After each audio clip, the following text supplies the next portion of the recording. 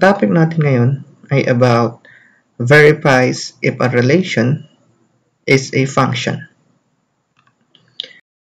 How to verify if a relation is a function? First step, make a coordinates table. Second, check if there is a repeated value of x coordinate. Note, if there is a repeated value of x coordinate, then the relation is not a function. If there is no repeated value of x coordinate, then the relation is a function. Example, verify if the given relation is a function.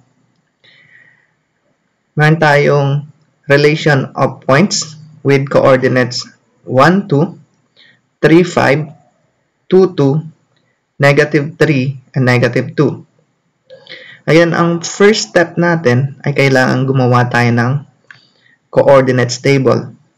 Kailangan natin ma-determine yung value ng x coordinates at y coordinates. Ang x coordinates natin ay yung mga numbers or digits na nauuna sa loob ng parenthesis. At yun ay 1, 3, 2, at negative 3. At ang y coordinates naman ay yung mga pangalawa sa loob ng parenthesis. Yun ay 2, 5, 2, at negative 2. Next step, kailangan nating malaman kung meron bang naulit na values ng x. Again, ang values ng x natin dito ay 1, 3, 2, at negative 3. Walang naulit na value ng x. Since there is no repeated value of x, the relation of points with coordinates 1, 2, 3, 5, 2, 2, and negative 3, negative 2 is a function. Again, dahil walang naulit na value ng x, ang relation ng points 1, 2, 3, 5, 2, 2, negative 3, at negative 2 ay function. Another example, verify if the given relation is a function. Meron tayong set of points with coordinates 6, 2, 5, 5, 1, 2, and 6, and negative 2. First step, kailangan gumawa ng coordinates table. Kailangan nating ma-determine lahat ng values ng x at y. Again, for the x coordinates, yun yung mga nauunang digits sa loob ng parenthesis.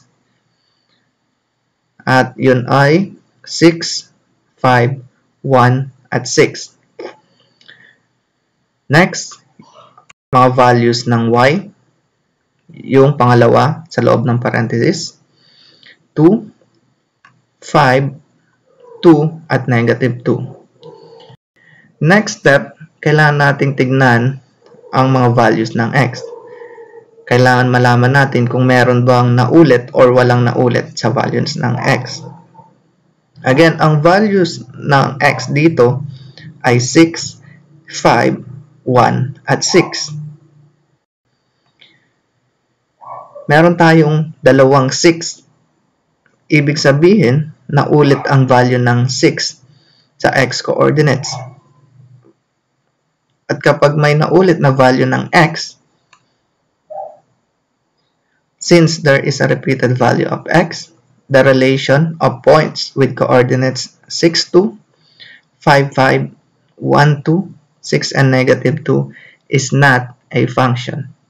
Again, dahil may naulit na value ng x, ang relation ng points na given ay not a function. Again, ang kailangang malaman, a relation is a function if and only if there is no repeated value of x coordinate.